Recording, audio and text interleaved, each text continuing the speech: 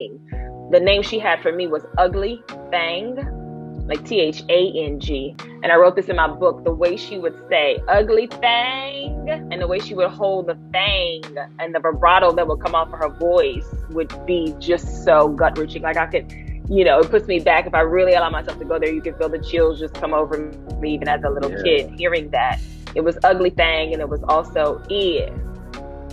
For me, when I started working with him, first of all, you're excited. You booked a regular role. You're a series regular on a national television show for BET, or Tyler Perry show, all these things. So my mama was like, girl, you made it. I knew. I've been praying. I knew. Tyler Perry saw you, right? True story. I swear to you. Said, my baby made it. My baby made it. I made it, okay? I think once everyone saw it, it was like, oh, it's about the White House drama. And I'm like, yes, however, it relies on the stories of the people who work there. And like you said, we're following them home to see what happens and what ensues, all while trying to run the White House. When I tell myself, when I'm dreaming about something, I tell myself, like, you got to dream bigger. Sometimes you're feeling like you're at the peak of the bigness of that dream, but you're not. Mm-hmm. not even close. I'm not even close, right? So then I have to stretch my mind.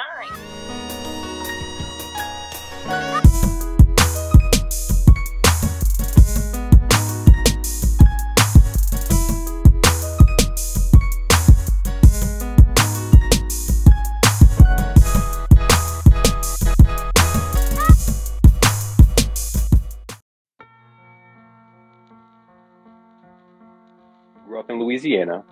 What was your childhood like? Great question. My childhood was, let's see, a lot of ups and downs, I guess you would say. I grew up in a time where what was really prevalent was the brown paper bag. And there's a thing called the brown paper bag test. And what that means is, for anyone who doesn't know, if you're darker than a brown paper bag, then you're treated completely different. You're not afforded different social norms. So you can't get into certain clubs. People treat you like you're completely less than because of the darkness and the melanin that you have in your skin. And so I grew up with that a lot. Just growing up in my childhood, there were kids I couldn't play with down the street just because I was too dark. And there was one kid in particular, his mom would, if I was outside, she'd be like, oh, you can't go out there because Taja's there. And then after years of living down the street from them, she sometimes would be like, well, I'll let you go, but you definitely got to come in before your dad gets home. So she would literally call him in before his dad would get home, so his dad wouldn't see him playing with me because I was too dark. And you have to also understand, I grew up in a time in Louisiana where it's almost like watching a movie. It's the best way I have to describe it. Being in a period piece, if it puts you there, this was like ingrained in the fabric of the culture, of the mindset of the people of the time, right? This is exactly what it was. So much so, I had a family member that was of that same mindset, but to like the umpteenth power, if you will. Oh. She would, myself and other cousins who were darker skinned, she would call us out different names. Now, growing up in the South, we all had different nicknames, right? From the South, everybody had a little funny nickname, but mine was so demeaning. The name she had for me was Ugly Thang, like Thang. And I wrote this in my book. The way she would say ugly thang, and the way she would hold the thang, and the vibrato that would come off of her voice would be just so gut wrenching. Like I could, it puts me back. If I really allow myself to go there, you can feel the chills just come over me, even as a little kid, hearing that. It was Ugly Thang, and it was also ear. Ear is not necessarily what I put in my book, just because I didn't really know how to put it in letters to create and craft a word that everyone can read and fully understand. But the way she would say it is, ear. She black, get off me, ear, come here, like ear. My name was Ugly Thang, or ear. So growing up, I had to deal with a lot of colorism as well as racism. No matter where I went, the school was bullied because of it. Just again, it was everywhere. So the only place that I felt really safe as a kid was in my tub. Wow. And in my tub, I would sit in the water and I would just pray to God and ask him if he could just make me, that was my solution. I felt like, okay, God, if you can just make me lighter, like then my aunt would like me, then people would like me better, and this would be better. And then I was so specific, like it's just so crazy even when I think about it as a young 5-6-year-old, you know. I would sit there and I'd be like, but if you can make me the color in between my knuckles, because the color in between my knuckles were a little bit lighter, so it's not like I'm asking for, you know, anything major, like just a little bit. I don't want you to make it too drastic, God, because if you do, people may notice and then I'll make it teased.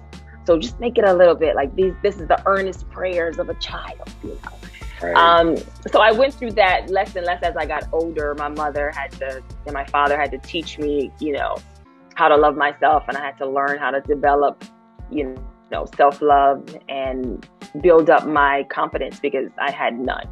So because of that upbringing, because I was so close to me, you know, I got it in high school, got it in college, I got it just living in the South. It wasn't until I got out of, I should say Louisiana, it wasn't until I got out of Louisiana that I was able to get to a space where that wasn't the norm, that wasn't expected. Like I'm in college, literally dating a guy, and he's like, and I'm like, oh, can I come in? He's like, oh yeah, my people are like that, you good. If it was my grandmother, you couldn't come in, but we good. Because his whole family was light skinned. Like it's just, you know, crazy, you know, but this is like, I'm in college, like what? Right. But that's how I grew up. Like that's what I knew. So when I moved to California, it was like, oh wow, this is like a melting pot of all kind of different, you know, nationalities and races and religions and all these different things. And people were more so just people. It wasn't just singling out being dark skinned or darker than a brown paper bag. It was a much grander scale. So then it took me years to be able to overcome all of the trauma I'd been through growing up there. Yeah. To get to the place where I am now. Well, that was a long-winded answer, but you asked me. No, that's a good answer. Like it opens up a floodgate of questions. Yeah. So when you're dealing with that, like how I had like a colorism issue. Like I wanted to be lighter, but it took a very long time for me to realize that it was actually an issue. At what point did you become comfortable with your skin? Great question. So when I was 25 was the first time I looked in the mirror, and I know exactly where I was. I can just put myself in this place. I looked in the mirror at 25 and I accepted the skin that I'm in. It took me 5 more years. It wasn't until I turned 30 that I began to start the journey of loving the skin I'm in.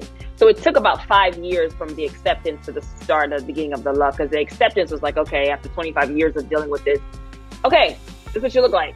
All right, so this is it. This is the color of my skin. Okay, it was like the acceptance of it. Like, okay, it's like if you're in, you know, if you're going through something and you're like, I accept I have this problem, right? Okay. And then now you have to start putting in the work. And then by the time I turned 30, I still was dealing with a lot of different things, but that's when I slowly, I mean, like it was a slow and steady race, like, you know, the tortoise and the hare, you know, it was like, it was a slow process of like, saying affirmations to myself, you know, looking in the mirror and dare I say, liking what I'm looking back, you know, the process of looking in the mirror and speaking into me versus down on me, because oftentimes we're our hardest critics. Oh, I don't like this. Especially sometimes as women, you know, we can definitely critique ourselves a lot. I used to be one of those for sure. And now, well, and then I should say at 30 or in that 30, 33, those 3 years when I first started, it was the first time I looked at myself and I was like, man, I'm worthy. Yeah. I am enough. I am beautiful. I am whatever these affirmations were that were showing up for me at that time that I needed to hear. But I had never said that to myself ever. And I just bust out crying. And that was like the first breakthrough, if you will, of like, okay, you're going to be all right. We're going to get through this. You're enough. Yeah. Cause it's a hard journey. And regardless of how many compliments you get, you don't see it. Right. And it's like, everyone can say, oh, you're so attractive. You're so this, you're so that. And you're like, but if I were just a little bit, like it's, you give yourself that ultimatum, like give me like a little bit less sunlight. Maybe I shouldn't go outside in the summertime before 3 o'clock. Like, it's just, you do everything to try not to get darker. And no one really understands like what that does to you, like growing up. It's crazy. Yeah. And listen, I mean, every example you're giving is my life. I used to say to my mom, you know, oh, you have to say I'm beautiful or you're pretty because I'm your daughter. You got to say that. But I didn't fully believe it. You know, she's like, no, you are. Right. And I'm like, no, you have to say that, you know. My mom, my mom and my dad have always been my biggest cheerleaders, the biggest people in my life, who were the only two people in my life at the time growing up that were giving me the positive, you know, the positivity, the pouring into me, the building me back up. And then I'd go out into the world and not come back bruised again, you know, kind of thing. And then definitely the sun. You know, interesting enough, it's so funny how the dichotomy of your brain works, because there was a vast majority of me that was like very aware of my darkness because the world around me let me know daily. But then there was this other part of me, because my parents are pouring into me, that are just like, yeah, but I can still do this, and I can do this, and I can do that, right? Like, I still believed somehow, not as much, but it was like still 30% of me, like, believing in these other things that maybe I'd want to accomplish and do in life. It was like the people versus my parents, a constant, like, battle of, you know, going up and down, or like a seesaw effect, if you will. One day they're winning, one day the people won. The people won today, you know. But the sun was always like really big for me. And it wasn't until I was, I want to say in either junior high or high school, one of my friends who lived down the street from me, everyone thought we were twins and sisters, and we looked very similar growing up. And we were somewhere, and this lady was like, oh my God, y'all look so much alike. And she said, yeah, but she's much darker than me. But she's darker. She's way darker than me. And I just became so aware that even the person that I call my best friend, my sister at the time, right? Friend sister, not blood sister, you know what I mean? At the time, I was like, wow, she's really aware of this too. I didn't know. Right. And that was a turning point that I began to be acutely aware of the sun, the sun, to where I would put on sunscreen. The first time I got sunburned, I was like, oh wow, the sun really don't discriminate. This hurts. People go through this every year on purpose. My skin hurt. You know, like, ow. It's like never again. I was like, we're not doing that no more. Now I'm like, is there SPF 100? Does it work? Does it block 100%? Now I'm like, you know. So it's but crazy I became because aware, yeah. Now it's like I love being in the sun. Like I'm like, let's even all this brownness out. Let's get it together. Let's tan me, Lord. Like it's different. Like I love it now. And again, I was an adult before I got to a point where I was like, no, this is actually dope. I like this. But I was an adult. It took a very long time, and it was a hindrance to a lot. Which brings me to the question: you've been acting for a while, even though a lot of us are just seeing you. You didn't just start acting. So were you acting with the same mindset of not being comfortable with yourself, and then still like auditioning and still like getting in front of cameras? Absolutely, yes. Which is so interesting. First, let me say this. You're right. I had to become an adult before I could love the sun. Now I love the sun as well. I want to make sure I say that on the record. I love the sun. I love being in the skin I'm in. I love being chocolate, black, dark skin, melanated, insert word here, whatever, right? Now I live near the beach on purpose. The beach is my happy place. And I used to be like, so there's no shade here? People just, oh my God, you know, run from it. But now I'm like, yes. Take me. Thank you. You know, now I'm like, oh, I'm chocolate, you know. But okay, I digress.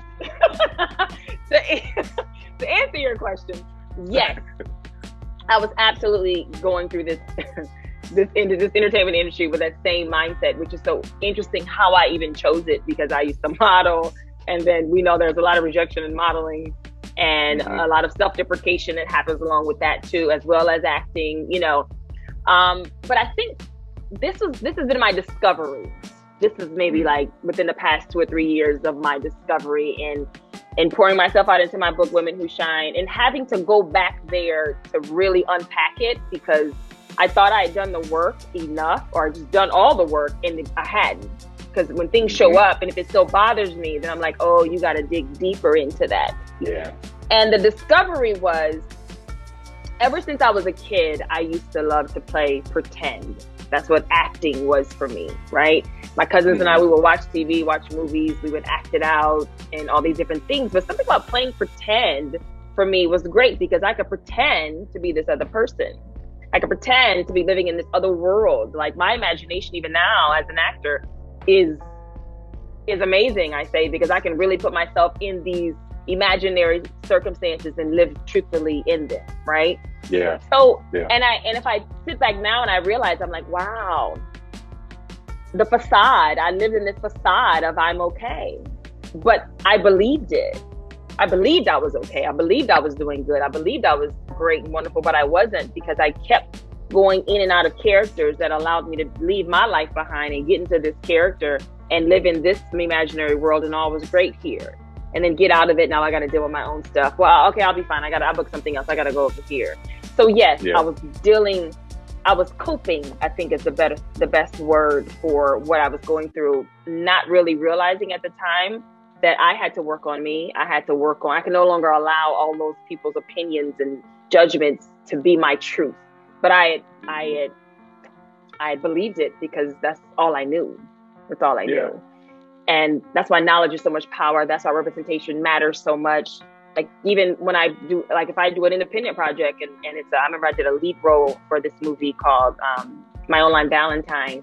And on set, I shot it in Chicago with director Christopher Nolan. And on that set, every day when we had background performers there, women were coming up to me, and some men, dare I say, now I think about it, and they were like, it's so great to see you in a lead role as a dark-skinned woman. Like, wow, I've never seen that before. Like, congratulations, sister. Like, oh my God. And I was like, amen. Yeah. And I was like, wow, thank you. Yeah. Because I know the fight. I know the struggle. I know I don't see myself in these roles, in these type of movies as the lead. Now I'll be the friend. They'll cast you as a friend, but you may not readily see me as the lead. Or when I say me, someone that looks like me, right? Until Issa Rae came out with The Photograph. And I don't know if you remember that time, but Black Twitter was going crazy, because it was like, yes, finally a black lead. Then she's dark skin and she's chocolate. And that, it was a whole thing, So yeah, it took a lot of discovery, and it took a lot of hindsight now for me to look back and be like, that's what was happening. But at the time, when you're in your 20s, man, you're trying to understand life. All the while growing and becoming who you are. I saw this meme the other day. It was like, if I'm still trying to figure out my life when I get 30, somebody help me. And someone commented, it was like, somebody tell her. Can somebody tell her, please? Somebody bring her to the side. Like, what? But I just, my friend literally just sent me that meme yesterday, and I was like, no. I was like, 30? No. 30? Oh my God, Look, when you turn 30, you think you figured it out. I know. No. A lot of you have that same mentality, like, you get where you get because you believe you can get there. And I know that's something that he really, pushes. So, not to jump too much forward, but when you start working with him, did it more solidify that? Because that is it seems like that's the mindset of Tyler Perry Studios. Wow. Yeah. I guess you're right. For me, when I started working with him, first of all, you're excited. You booked a regular role. You're a series regular on a national television show for BET, for a Tyler Perry show, all these things. So my mama was like, girl, you made it. I knew. I've been praying. I knew. Tyler Perry saw you, right? True story. I swear to you. Said, my baby made it. my baby made it. I made it, okay? Go ahead. And she would always say, I just really feel like a Tyler Perry saw you. I'm telling you. And I'd be like, okay. So when I booked it, it was like, oh God, it was like the real prayer came true, right? But the thing that really hit me with working with Tyler Perry and then being, I guess, introduced into the Tyler Perry way, because there's a Hollywood way and there's a Tyler Perry way, because he moves at a very different pace, and in his own, literally everything is completely different there. So everyone, you come from the Hollywood way, you move at a much slower pace, you go there and it's like, okay, how am I supposed to do 100 pages today? How am I supposed to do 25 scenes in one day? Like, how is this supposed to happen?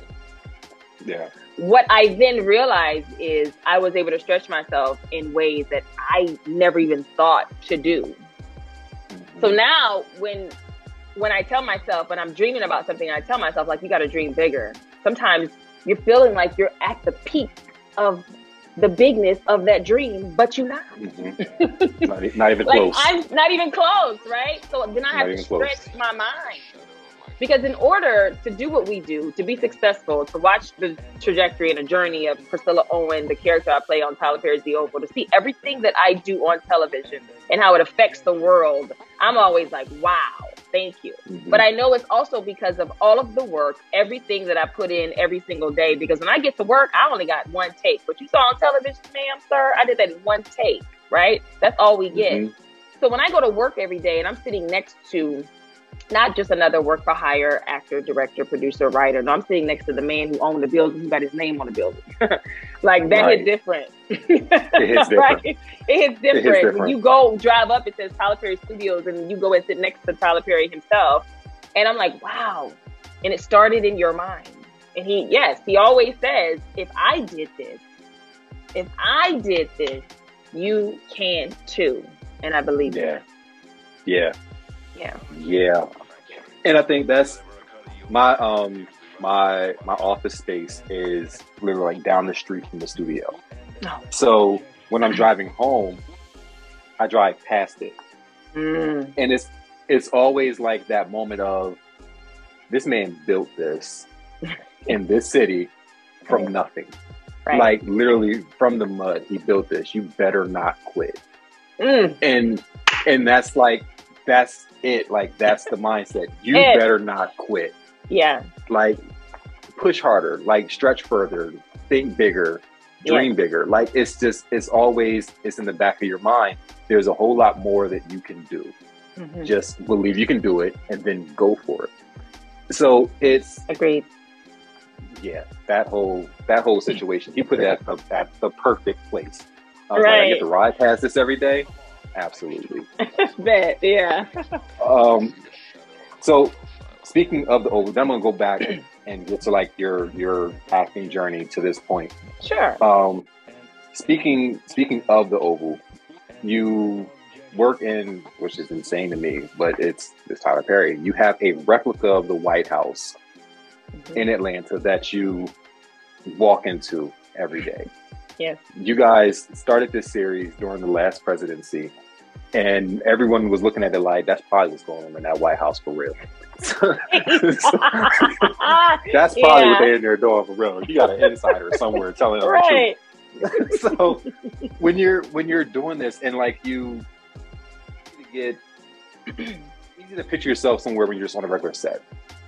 When you're in a structure that looks like that, was it easier to fall into character, or did that make it harder to be in that space? I can't say it was easier or harder, if you will. When we first started filming, but the White House wasn't complete. So the first week and a half or so that we were there, we were shooting everything outside of the White House, and they were still building the White House. So we would pass it and see it like, wow, is it gonna be ready? I mean, okay, they say we're gonna shoot a couple weeks there, and then literally it was like, the White House is like done.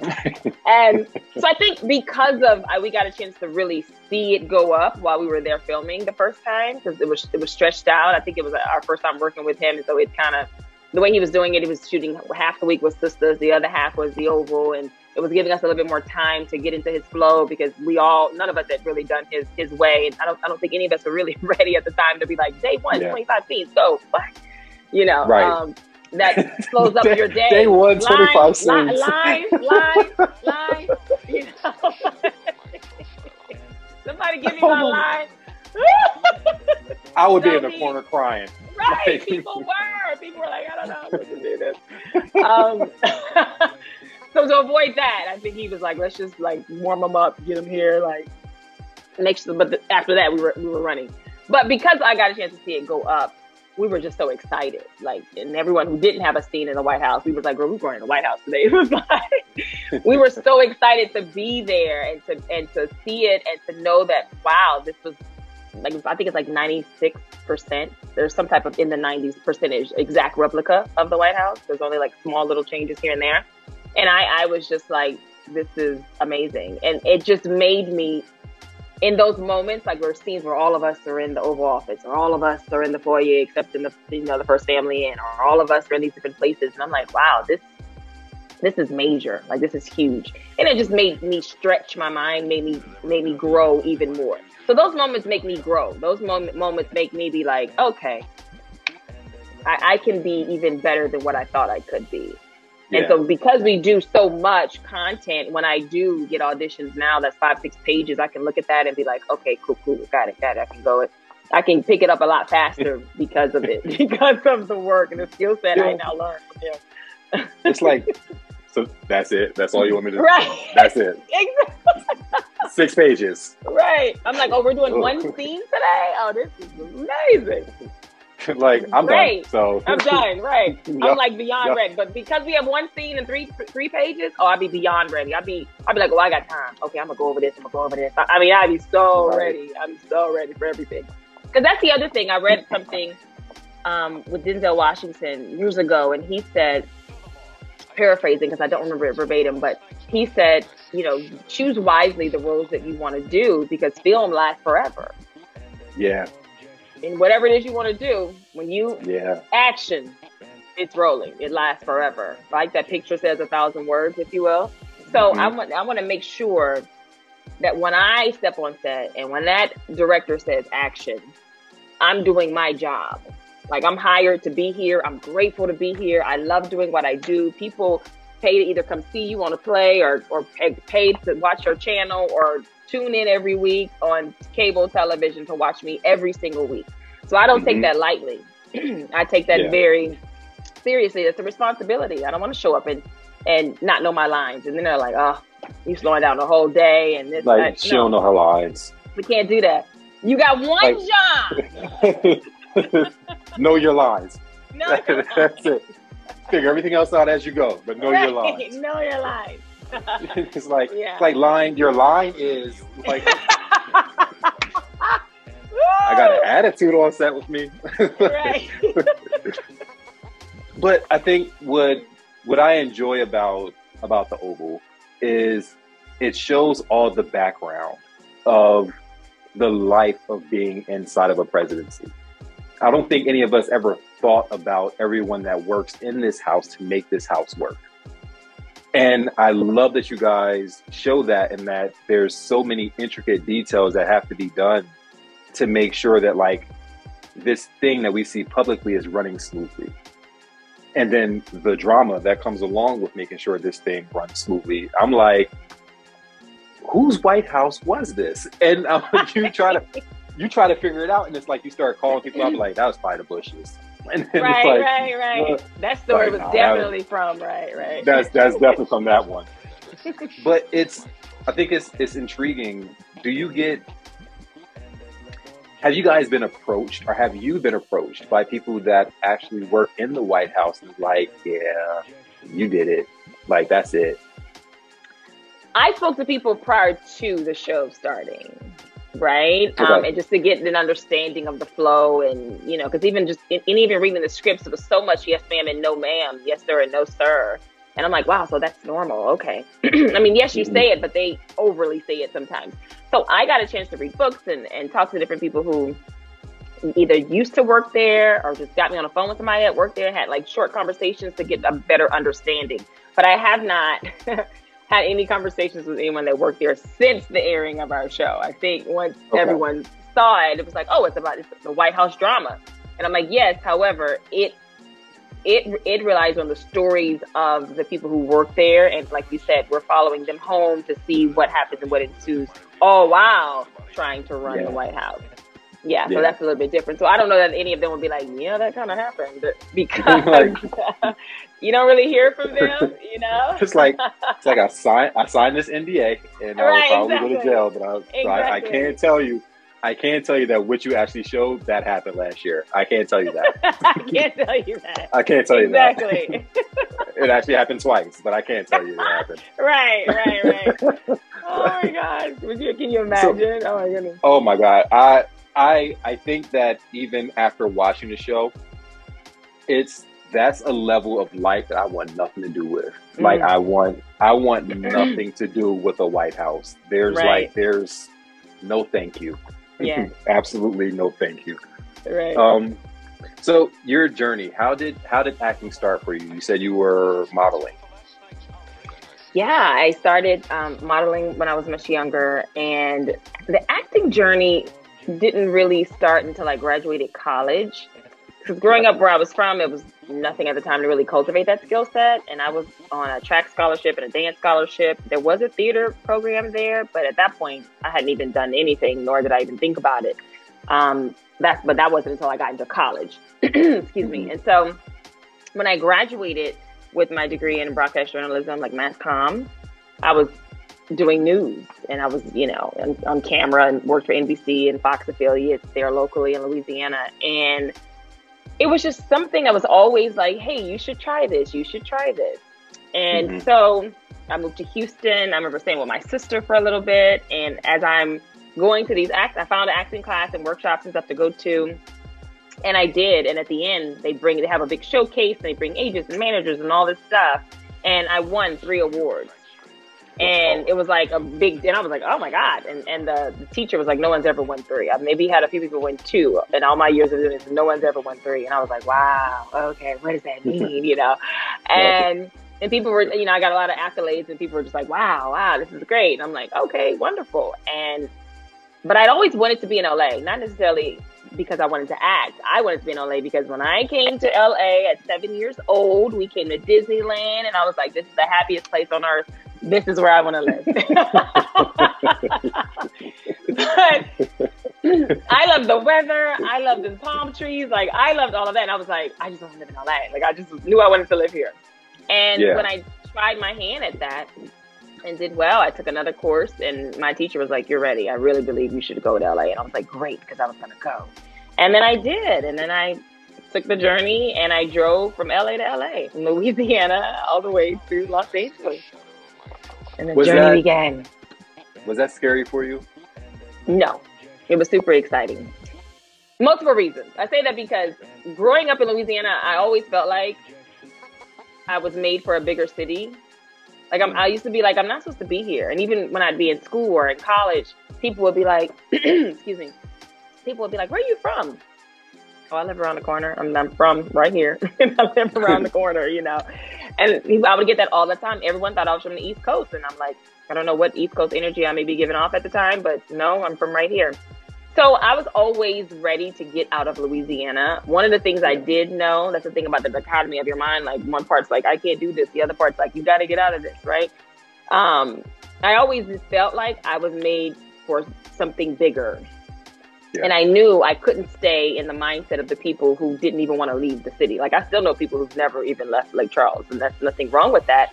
But for me, what I wanted was to experience more that the world had to offer. Yeah. And if you don't want to experience that, cool, no problem. But for me, I was like, I want more of that experience. And so coming here became my happy place. I was like, I love it here. But that's how the journey began. And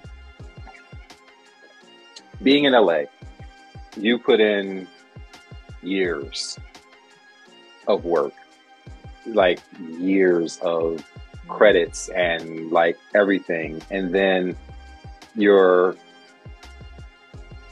TV debut, how it's explained, your TV debut is The Oval. Is that accurate? Well, TV debut dates back forever, but as a series regular, yes. Okay. Yeah. What was that moment when you, again, look back at your career and then you say series regular?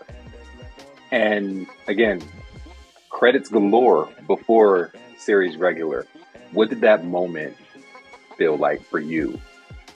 I know your mom was like, my baby dated. So, right. So what was that like for you? I think it took for the show to come out for me to really, for it to hit me. Yeah. And I don't know why. I think, I remember being at TPS and, we're working on this new show and people's only heard about it. No one knows what it's about. And I remember being there with the guy who plays Sam, named Walter Fauntleroy. He and myself and I think it was one other person in the room. And we were like, wow, I feel like we're on this is the calm before the storm. Like it kind of felt like something big was happening. But everything just moved so fast. Like you booked it, you were there. All of a sudden, it was like you got to learn lines. So you're in this space that you're thrust into. You got to learn like a book, which I don't count my pages on purpose because I don't want to miss get into a space of like 500 pages. I don't know. I just don't do them. Right. So, my book is so thick, right? The book is like it's a really big, like a War and Peace book of sides, the lines you have to know. and so I think it went so fast from like, you booked it. Yay, I'm excited. I booked it. Now I got to go to work. I got to learn what? Oh my God, all these scripts. Okay, great. And you got to learn everything. And you get there and you're meeting people. Hey, how you doing? I play this, you play that. We don't know each other, right? And then we just go to work. So I think it wasn't until, for me, that you see the intro. That's it. When the intro came on. Because that's the one thing I didn't know what was going to happen and didn't know anything about because I filmed everything else. Let's just see what I did, right? Yeah. But when the intro for the television show came on, and we had a big screening for it. It was me and a few other cast members got together. We had a big screening in downtown LA, invited everyone. This is pre-COVID. And we had about 150 people in the place. Like, we took over the whole restaurant. And when it came on and we all started cheering, it was like, wow, that's it. That was the feeling. That was the moment for me. That was like, I made it. I feel like there's levels to making it. Like there's, your first level, your second level. That was another leveling up for me. That was like, that's it. Because I've been praying for or saying, I'm going to be a series regular. But now here was the moment that I felt it.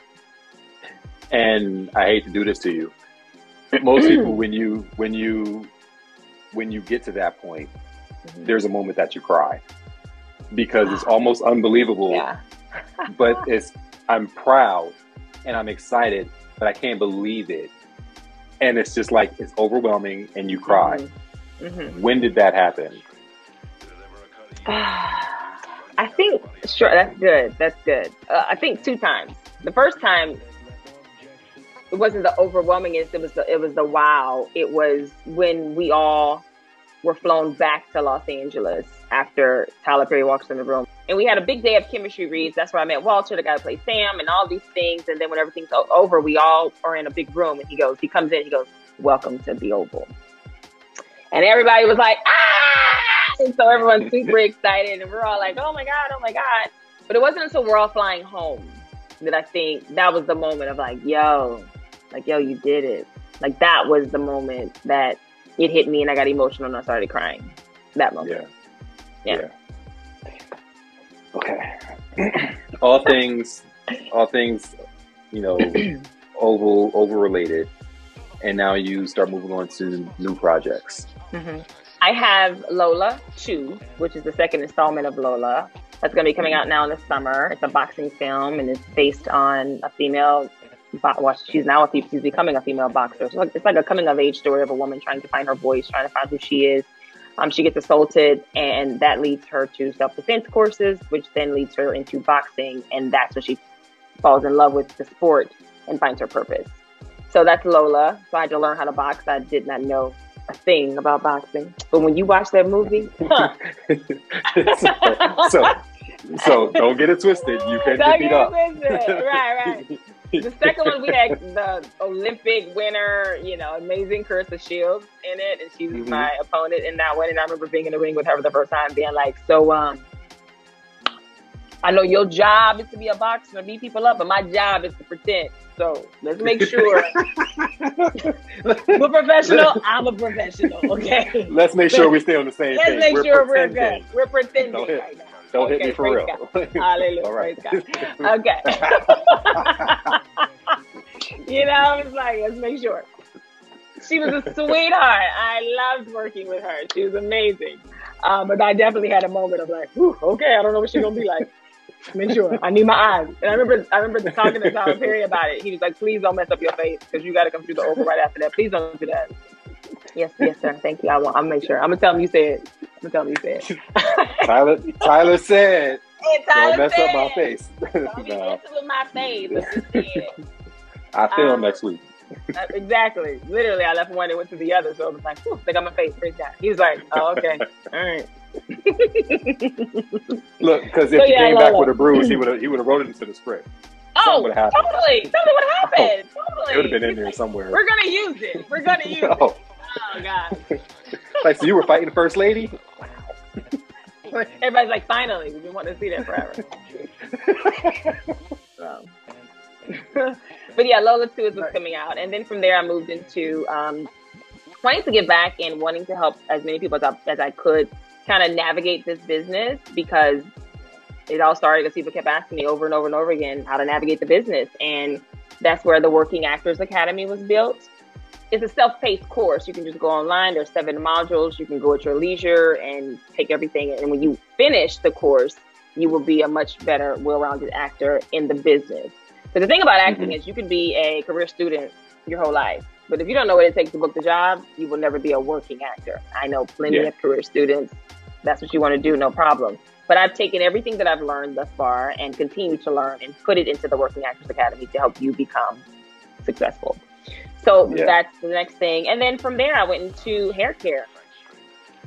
So, I know. Which I was going to get into that because, like, it's flowing when you do this. It's there. So like, how did that happen? Yeah. So interesting enough, just being in this business, and they put a lot of heat and stuff that can be done to your hair over time, because your hair has to look great every take. So it's like, oh, let me get it straight, let me curl it again, let me whatever. And my hair was getting really thin, my hair was breaking off, and my edges had left me completely. And I was like, I'm way too young not to have edges. Like, that is not okay. So that's not going. True conversation I have with myself. So from there, I was like, okay, I have to figure this out. And I just started looking up and doing a lot of research on natural things that could help grow your hair. I did extensive research on that. Found a bunch of different ingredients, and I was like, okay, let me see what this will do. And it completely worked. I gave it to everybody I knew. I sent it to people. People are like, can you give it to my friend? And my friend, yes. Then I went into like herbal classes to find out more about the herbs. And now I'm like, oh, I want to learn as much as I can about this, right? All the different properties and how to use it and what you can do and all this stuff. And I did, and helped so many people that suffered with male pattern baldness, alopecia, to just thinning hair, to dandruff, to dry frizzy hair, all these different hair ailments, people were having. It was like my product was helping. And that's where Taj Hair Growth Stimulant was born. And now it is, we launched it right before Thanksgiving. It's doing very well. We have an oil and we have a tonic. The oil obviously is the oil base. The tonic is a water base. If you don't want that, heavier oil in your hair, it works on all hair types from 1A to 4C. So that's really fine. All the way to 4C hair, whatever, everything in between. And it's works men, women, and kids. So I have so many people that hit me up and they're just like, oh my God, like when I get their testimonials or they're crying or they write something or they send me a video, and sometimes people don't want you to see their face, but they'll just do it so you can see. And I'm like, just write something so the world can see what you've done and the journey you've been on and how the success you've had. And that is the most rewarding thing for me. So in my company, my company is called The Dream Is Real. That's the parent company for the Taj, for the TWAA and all of that. Back to speaking life over your life. But I wanted to make sure that my company was of service. So both of my service, both of my products and everything that I do helps people. So I love it. I love it.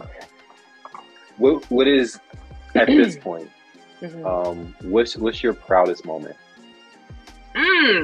Being able to take care of my parents. That was always the biggest goal in life.